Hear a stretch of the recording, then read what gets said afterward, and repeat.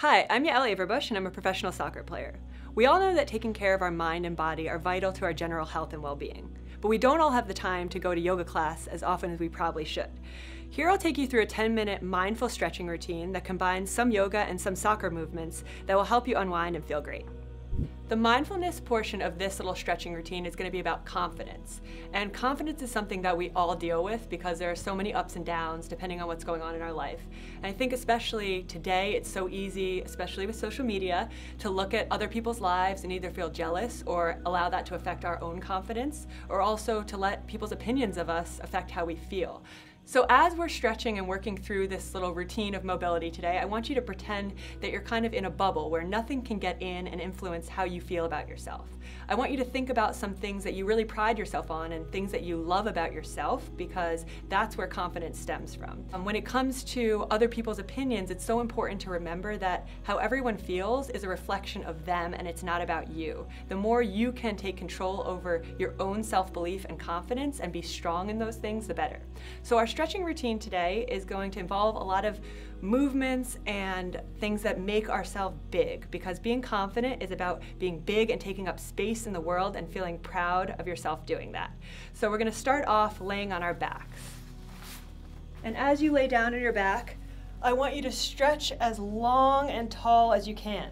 So that means stretching your fingertips as far as they can go and pointing your toes down. You can alternate between pointing and flexing your feet to really feel the full extent of your body.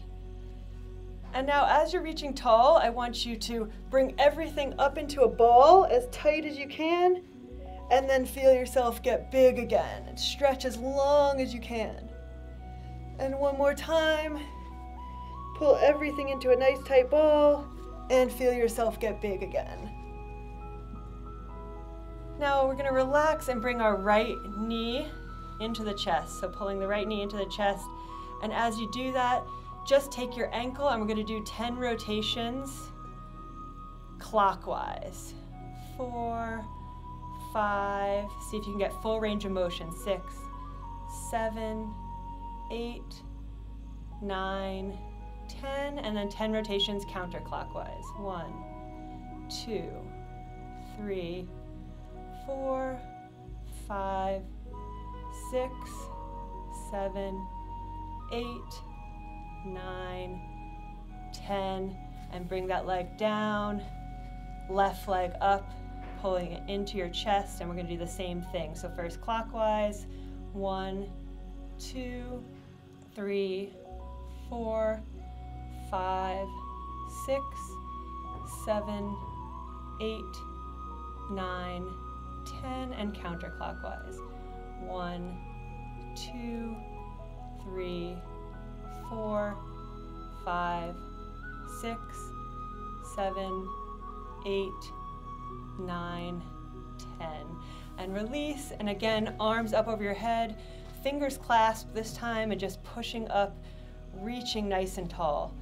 So now we're going to bring the right leg into the chest again, and this time rotate it down to the side. So you're going to extend your right arm and use that left arm to kind of pull your right knee down to the side, attempting to keep your right shoulder on the ground. So you want to keep your right shoulder and right arm down on the ground and just take that left knee as far as you can go. So as I'm pushing this left knee to the ground, I'm just holding there, and you can kind of feel your body opening up into the stretch. And now knee back into the chest. And we're going to extend and do a little bit of a hamstring stretch on this right leg. If you need to bend your left knee and put it like this, that's fine. Again, knowing where you are and being okay with that is so much a part of confidence. If you're able to keep that leg straight, then root your left leg into the ground, and we're going to keep this right leg bent, clasp your hands around your hamstring, and just straighten that right leg. Hold for 1, 2, and back down. And we're going to do 5 of those. So that's 2. You can flex your foot for a little bit of extra stretch. 3, 4, and 5. Nice flex foot, hold it. And now bring that right leg all the way down to the ground. And again, stretch nice and tall, interlace those fingers. And we're just going to take a few deep breaths here again.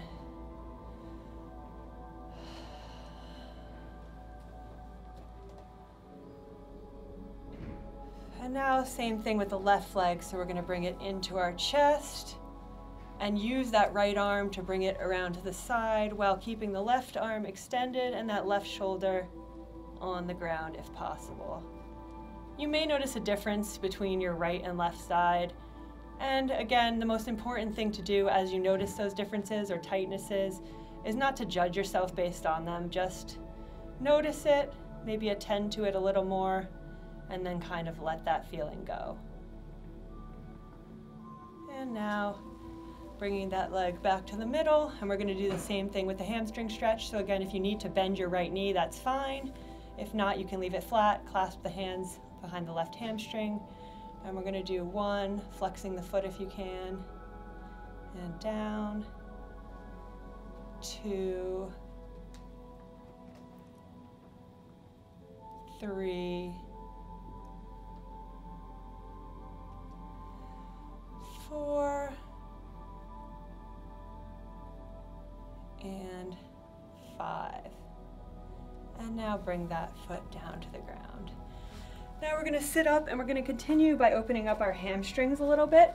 So as you sit, and not all of us are extremely flexible, so you have to work at whatever level is appropriate for you. You want to keep your back fairly flat. So the goal here is not to just get as far as you can, but keep your back flat and lean forward into a hamstring stretch. So now you may, for example, feel this in your hamstrings. You may feel it in your lower back. I feel it a little bit in my back, so that's why it's important to keep the back flat. If you're able to reach your toes and kind of grab your feet, that's excellent. If you can go all the way down and bring your head to your knees, awesome. If you're not at that level yet, then maybe just hold your shins or wherever you are. That's totally fine.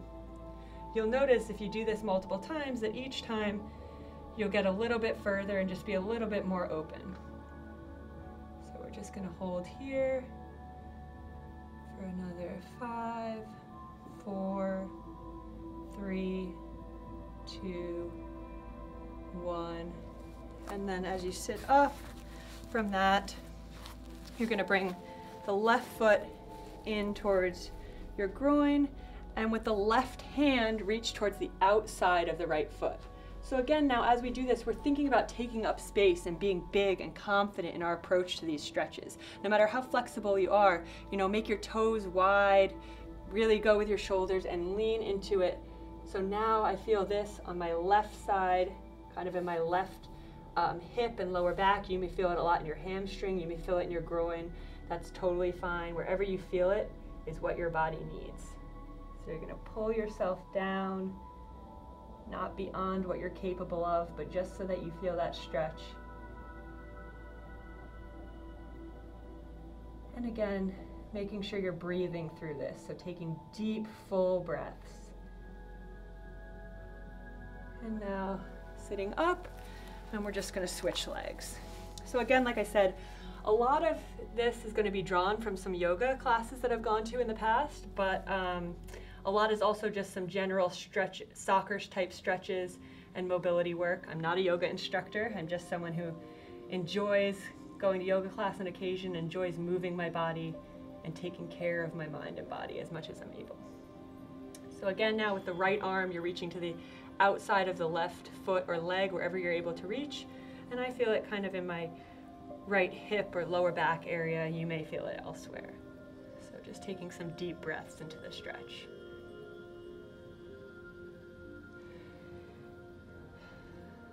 So none of this should be so much of a strain that you can't breathe deeply as you do it. The last one seated before we move on. Now you're going to spread your legs as wide as is comfortable. You're going to feel this a little bit in your groin, and we're going to start by reaching towards the middle. So again, the goal is not to get all the way to the ground, but instead to keep the back flat and let that take you as far as you're able. If it's right here, that's fine. If you're able to go a little bit lower or all the way to the floor, that's great as well. So now I feel this a lot more in my groin, and again, we're getting big, we're taking up space, we're being confident in our movements.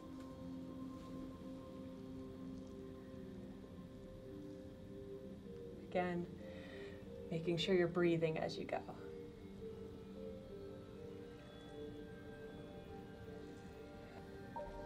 Okay, and now this is going to be drawn a little more from yoga, but we're going to get into the beginning of what will eventually turn into child's pose. So you're just going to be sitting on your shin, but right now what we're going to do is sitting like this. We're just going to first rotate to this side by putting the right arm on the outside of the left leg and putting our left arm behind and just rotate. So we're moving the spine through all kinds of different directions. Rotate as much as you can. Just for a couple breaths here.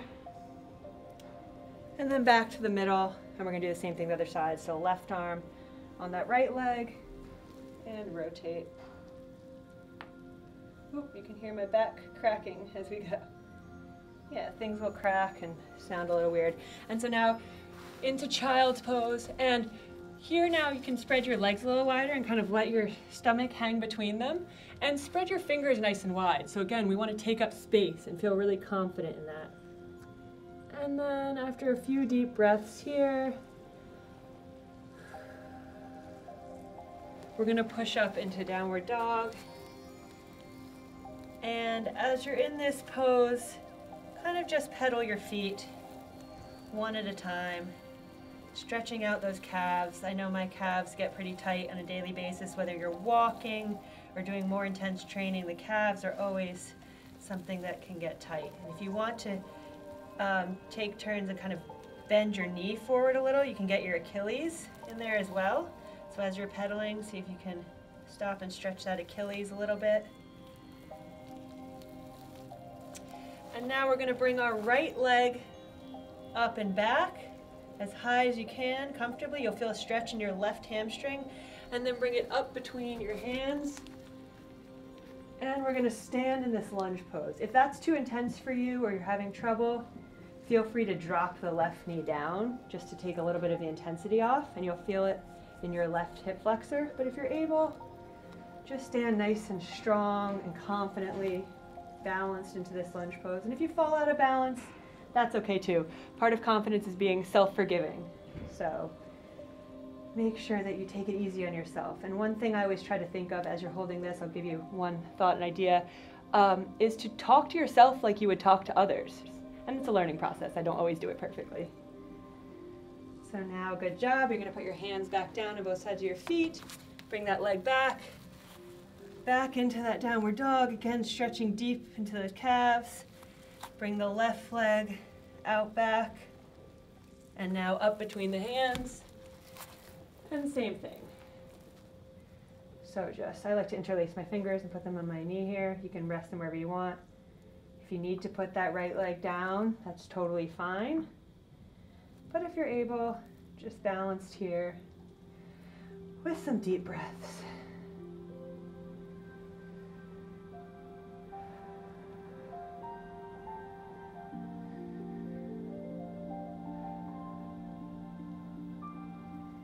And hands down, foot back. Last and final part, we're going to push into downward dog, and then we're going to get into a push-up position, and we're actually going to end with a little bit of core work just to make sure we feel really strong and confident. So in this push-up position, you can spread your feet a little wider, and what I would like you to do, we're going to just do 10 of these. Try to keep your back flat as if you're resting a cup of coffee on there, something you don't want to spill. You're going to extend your right arm, 1, left arm, 2, and we're going to do 10 total. 3, 4, 5, 6, 7, 8, 9, 10. And now you're going to drop down, nice and strong, and push up to stretch the back. You can lean your head back. Take some deep breaths. And then back into child's pose for 1 more minute. Just again, I'm going to leave you for 1 minute in child's pose, considering confidence and how confident you are at the moment, the things that you should deservingly feel confident about, the things you've worked hard in your life to achieve. Just consider some of the things that make you confident and give you your self-belief.